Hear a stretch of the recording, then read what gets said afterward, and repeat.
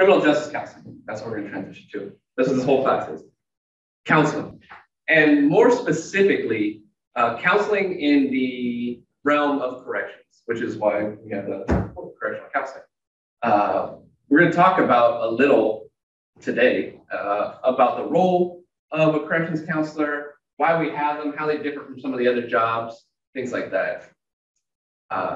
First thing is just kind of give us a definition. We need to figure out what it is that they do and why they are needed. I'll open it up. What do you guys think? Why would we put somebody in a counseling role in a correctional role? You know, before you say, let's back up even further. What is a correctional role? What is corrections? How would we define that? Incarceration. That's absolutely part of it. Incarceration, corrections. We talked about North Carolina Department of Corrections, the California Department of Corrections and Rehabilitation. They expanded their name. They used to be just the California Department of Corrections, but they expanded the name to DOC and Corrections. Or excuse me, DOC and Rehabilitation. So it could be more than just incarceration, but that is absolutely probably the largest aspect of corrections is some sort of incarceration. So we have different levels of incarceration, right? We have jails, prisons. But what else? What outside of incarceration? I know we talked about some other classes. What about after prison? If you get out of prison early, do you get to go scot-free? Or do you have some rules if you get out of prison early? Conditions of parole. Parole, right. So you may get out of prison 3 years early, but you still have rules.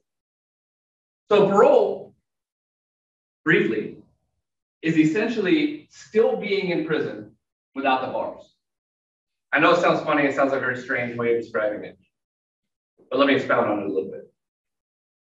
What are some of the things that you can't do in prison? What liberties do you lose in prison? Oh, I get your hand up. Okay. Okay. Can't smoke. What else? Cell phone. No cell phone, right? You got to be in bed at a certain time, or at least be in your cell. Liberties you lose, yeah. Isn't it also being on the internet? Yeah, absolutely. I know there has been some looseness with the internet because so much is on the internet nowadays, and schools and things like that can be online. I'm sure there are restrictions to online, but I'm not positive there's a 100% banning of internet access to prisoners as currently, yeah. So anything that's still an outside world for them? Hey, that's a really good way of putting it. He said anything that deals with the outside, that's good. So if we're going to parole, so and then quickly definition of parole, you know, you get out, you've done a percentage of your time and you think you've rehabilitated, but you're not going to be let off scot-free. We'll let you out 3 years early, but you're on parole. You're not a free person. You're not a free man or free woman.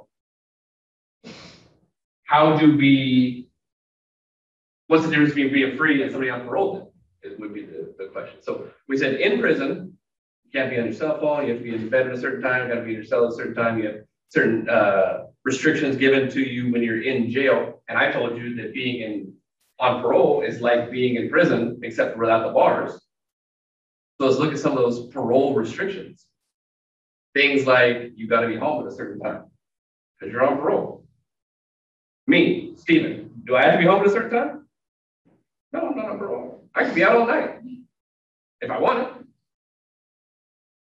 I could be like Lionel Richie all night long. But if I'm on parole, then I have the rule that says, oh, I got to be home at whatever time, 10 o'clock. Maybe smoking, absolutely drinking, drugs, things like that. There are restrictions. If you're on parole, they can absolutely tell you no drinking. Drinking is legal. I can drink. There's no law that says I can't drink. We have the liberties to drink alcohol if we're of age, but if you're on parole, we can take those liberties away because it's like being in prison without the bars. Where you go, you can have restrictions on you can't go to somebody's house, especially if you have a victim of crime, a specific victim of a crime. You'd be told you can't go anywhere near their house, like restrained. So those are the types of correctional environments that are different than being incarcerated. We have different reasons why we incarcerate folks. but essentially we want to change behavior. That's the main goal of any kind of punishment. The main goal of any kind of punishment is to change behavior through a series of different. I'm going to we have at least 5 different rationale for why we punish folks, but I won't get too deep into that right now. But the main overarching theme of why we punish is because we want to change behavior. That's how you get interesting question. Okay. Did you turn your wrist just the right way? Apparently. She's trying to get on my right. She's trying to get on my good side. She didn't say it was a bad question. Y'all should take some notes. So, but I will say that is a very key thing for you to remember. I would probably write it down if I were you. Is the idea that the goal of punishment, the goal of corrections, is to change behavior, regardless of how we do it. It's the same thing as punishment when it comes to any of us. Whether it comes to a child, obviously we don't necessarily incarcerate our children. But I would venture to say that grounding a child is a lot like incarcerating them. It's similar. You're taking away their liberties, right? Putting a child in timeout is taking away their liberties. So that's similar to incarceration. But there's a ton of, what are some other things you could do to discipline a child? Absolutely. Corporal punishment, physical punishment, a spanking. Did I hear something over here? Timeout. Yeah, exactly. What does a timeout do? Why does that change behavior? Makes them think of what happened and why it happened. Yeah. And what they could should have done better. Timeout, whether you put your nose in the corner or sit in a chair, whatever your version of timeout is that fun for a child? No. I would imagine it's not. And so because you've exchanged something that is not pleasant for something you don't want them to do, you want them to make a choice later in life or later in the day. Okay, I don't want to do that because when I did, I got this. So you change that behavior. Same thing with corporal punishment, physical punishment. The idea it is not pleasant to receive pain. So in order to avoid that pain, we're going to change our behavior and make a choice to not do whatever it is that caused that pain to come.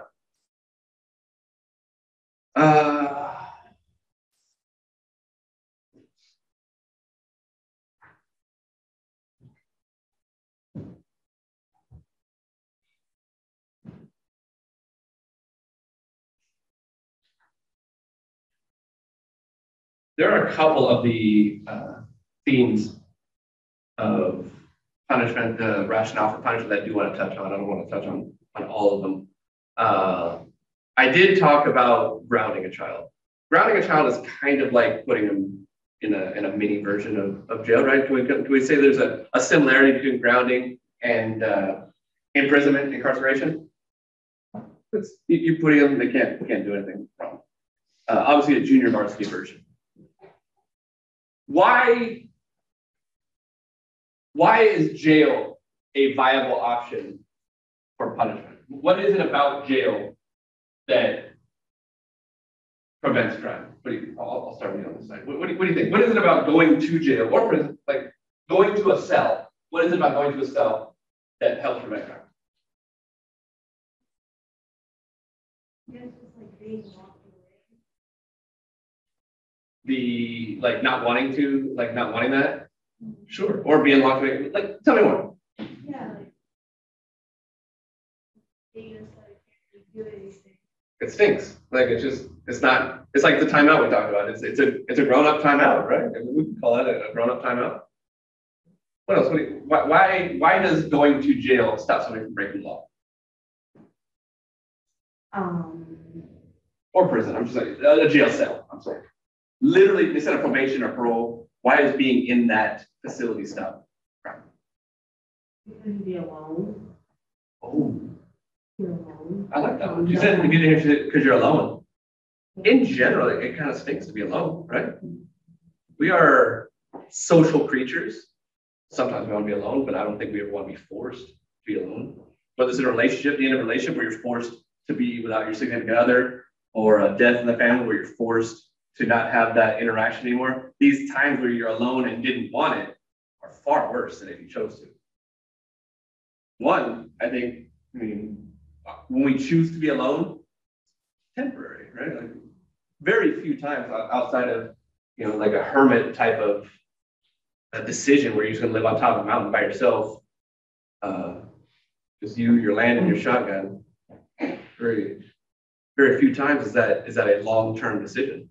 Usually, when folks are alone, it's either temporary or not by choice. So I like that. That's an interesting concept. Couple more. What do you think? You're just losing your freedoms. Yeah, I mean, our country specifically, but people in general are very beholden to their freedoms. I mean, our country is built on specific freedoms and the ability to fight for those freedoms, and we take them very, very seriously. And having those taken away from you from a legal or authoritarian standpoint has got to be painful. Not physically painful, but emotionally painful to lose those freedoms. So yeah, I can see that. But also, those are the reasons that would help somebody make that decision in the future. I talked about making a choice earlier, and real briefly, there's an idea that folks, if you give somebody enough of a negative reinforcement, then they will choose not to do whatever it is that you're doing. Some theorists have come up with that idea that folks will make a rational choice. That I don't want the timeout, I don't want the grounding, I don't want the spanking, I don't want to be in a jail cell, I don't want to be alone, I don't want to lose my freedoms. All those things are going to incorporate into a decision and say, okay, well, whatever it was that caused me to do that, I'm not going to do that. So you guys are absolutely correct. That is why incarceration specifically, or any punishment, will aid in preventing crime. But specifically when it comes to incarceration, and we can extend it to the analogy that I used, grounding, even to timeout. The adult, we call jail like an adult timeout a couple minutes ago. The idea that once you are in jail, that crime is going to be lessened outside. But in this case, specifically during the time that you're in jail, not later, not after you're released and you think, oh, I don't want to go back to jail. So we have a term called incapacitation, where if you're in jail, society has said, like, oh, well, if we put them in this room, this jail cell, then everybody who's outside that room is safe from crime. Incapacitation. It's in chapter 1 of your book, and I probably write it down for you. Write down that you want to research and get a really good definition of incapacitation. And a general definition of that is what I just said. The idea that society has determined that you can't follow the rules. So we're going to put you someplace where society doesn't have to worry about you. So the three of you specifically that just joined in that conversation. You see the difference in how we described at the beginning, where I don't want to lose my freedoms, I don't want to be alone, and I don't want to be where I don't want to be. That doesn't necessarily incorporate the theory of incapacitation, because those are all going to be taken into account once I get out and I don't want to come back. Incapacitation specifically is talking about the time while you are currently incarcerated. However, while we have our notes out, the other term I want you to research is rehabilitation. Of all the theories of punishment, those two, incapacitation and rehabilitation for chapter 1, I want you to put some focus into getting definitions for. Rehabilitation, we'll go over here and we'll keep, you looked out in the middle, we'll start on this side again. Ms. Pendergraft, tell me in your own words about rehabilitation. When you try to help someone through like treatment programs or You said treatment programs? Yeah, there you go. And you said rather than going to jail, but I think we could also do it while in jail too. We could have some programs in jail. I bet maybe correctional counseling. if we were to bring it all back, correctional counseling might be something that would aid in rehabilitation versus just that incapacitation, like lock them up and throw away the key. Mr. Ford, what do you have to add on rehabilitation in your own words? What are some of the, what are some programs?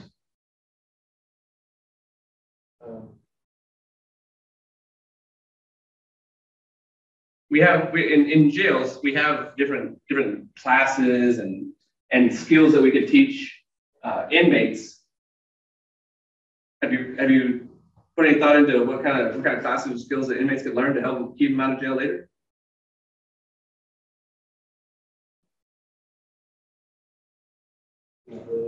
You can phone a friend if you want.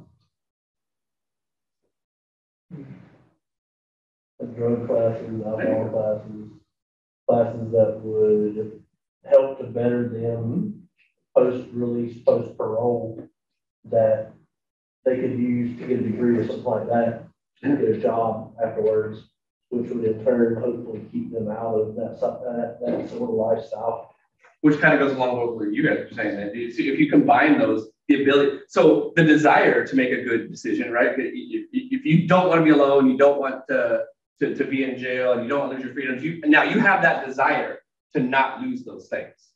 But do you have the ability? Do you have the skill sets to not? If all you know is crime, or if you grew up in a neighborhood where you didn't have the mentoring and the ability, or even the finances to have these skill sets, a college degree or a skill, a learned trade.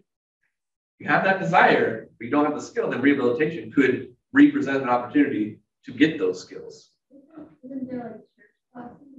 Oh, absolutely, yeah. They're religious. I mean, in a lot of situations, the idea of looking to a deity or looking to religion when you're in a real pickle, when you're in a real tough spot, is absolutely very, very common. We see a lot of folks when they're going through just not even legal problems, just personal problems. You know, divorces, breakups, loss in the family, that people will turn to church because that strength from a deity helps them. So I would imagine, I think we could throw in incarceration or being punished or going to jail or going to prison is probably going to be classified as a tough time. I mean, I've never been to prison. I've never been to prison and not been able to leave. I've been to jail and prison several times, but I just go in and do my business and come out.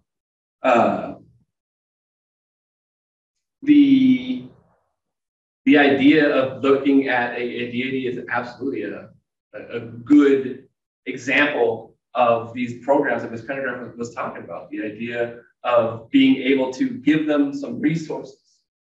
And then we bring it back to the counseling. A lot of counseling is religious based. We're not going to talk about too much of this, not a religious class, but in general, there are a lot of religious counselors. There's a lot of ministers and things like that that will provide counseling to a ton of folks. It doesn't have to be incarcerated individuals. But the idea of providing counseling and mental health aid and mental health services to folks, the whole point of it is, the whole point of counseling, especially in a correctional environment, is to prevent future criminal behavior. And are we doing that? Because we're providing the skill sets to do that. Part of that skill set is mental health counseling. Was a definition I wanted to make sure you guys highlighted. There we go. So page 4, what is correctional counseling? One thing I want you guys to take a look at, how we define it. We define correctional counseling as planned interaction between correctional workers and a whole ton of other folks. And it's going to be between them and probationers, prisoners, and parolees with the aim of changing a pattern of the recipient's behavior toward conformity to social expectations. Goes back to what we were saying at the beginning. Highlight that, please. It goes back to what we were saying at the beginning. The idea that the whole point of punishment and thereby the rehabilitation portion of or aspect of punishment is to change the behavior. In this case, you're changing behavior to get more to the societal norms that have been set. Us as a society, we have determined that people have to act a certain way. And if you don't act a certain way, then bad things are going to happen to you. Fines, incarceration, probation, things like that. So correctional counseling is going to be an interaction between a counseling professional, which could be a licensed therapist, or it could be a police officer, it could be a correctional officer, a custodial officer. Any of those can act in a counseling role temporarily. Now, it doesn't mean that you're going to be a licensed therapist by any means. And that's not what you're going to be at the end of this class. This is not a class to license you to be a mental health professional. What it is that these counseling aspects, these roles that these authority figures play, all ball together and become a form of counseling for the inmates, providing them with the interaction that will eventually change their behavior and more conform with our societal norms. In this case, our societal norms, if you violate them, are a violation of the law. But there are a ton of other things that society says this is how we should act that aren't against the law. Society has said that if we start at 12:30, then you should be here at 12:30. That's what society says. Now, if you're not going to go to jail. There are violations of norms that are not violations of law. It's just you just didn't do what society generally expects. And societal expectations and laws change. I was going to use the example of nudity. Society expects that when you show up to class at 12:30, not only are you on time, but you're wearing clothes. Now, in some jurisdictions, that's also a violation of the law, but in others, it's not. Take most recently, San Francisco has had some protests wherein public nudity, the law against public nudity is being challenged, and folks are protesting in the nude. Society and perhaps the law is changing, it's conforming to different norms. Societal norms change, they amend, and they could be in different norms for different areas. Certain areas are more conservative, certain areas are more liberal. Historically, San Francisco is more liberal than say Johnston County. Yes. So is that the reason why the phrase laws are dead and humans are alive exists? To be honest, I don't think I've ever heard that term. Laws are dead and humans are alive. What's the context for that? I'm curious. Laws can be changed, but humans change them. Right. Because so it takes a human. There's no one human. Yeah, society as a whole. We talked about during my class this morning. We talked about representation and making laws and policies based on an entire group of people. But yeah, you're right. When it comes to changing laws, they somewhat easily be changed as society conforms to different norms. So nudity being one of them. Another really common one, I think, more recently is the use of cannabis, marijuana. It was totally taboo several years ago. Whereas now, not only has it progressed to being legalized for medicinal purposes, and then in a lot of jurisdictions being legalized for just recreational purposes. I don't believe North Carolina has gotten there as of yet, but California has. And several other states have taken away, at least lessened, if not removed penalties for the use of cannabis. That is just society has changed its norms. And those are the norms we talk about in the correctional counseling. The goal is to make sure people are conforming to the norms. Those norms are going to be changing. Drug use in general. What used to put people in prison later started putting people only in jail, and then later started putting people only on probation. And in some cases, some jurisdictions have removed all penalties altogether. Marijuana was one of them, but even harder drugs, cocaine, heroin, methamphetamine, things like that. There are jurisdictions wherein those hard drugs used to be a felony. Some jurisdictions have made them misdemeanors. And some, I believe, I don't know about all of Washington State, but Seattle, one of those jurisdictions thereabouts, has gone to no penalty for those. So the idea that what used to be a felony in some jurisdictions, which meant prison time, to no penalty at all is a huge transition in societal norms.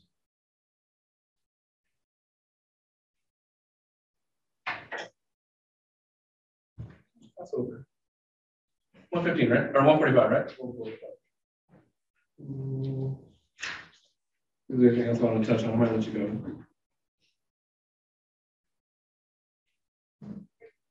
Okay, do me a favor when, obviously I want you to read the whole chapter, but I do want you to focus on a couple things in your reading and do some highlighting.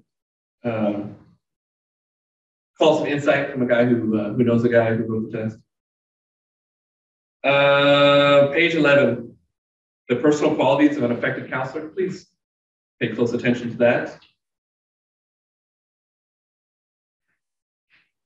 Page 7, about the middle of the page, we talk about what happens when correctional counseling goes awry. The idea of liability. One, I want you to pay close attention to exactly what liability is definitionally and what causes that type of liability in a correctional counseling setting. Any questions on what we discussed thus far today?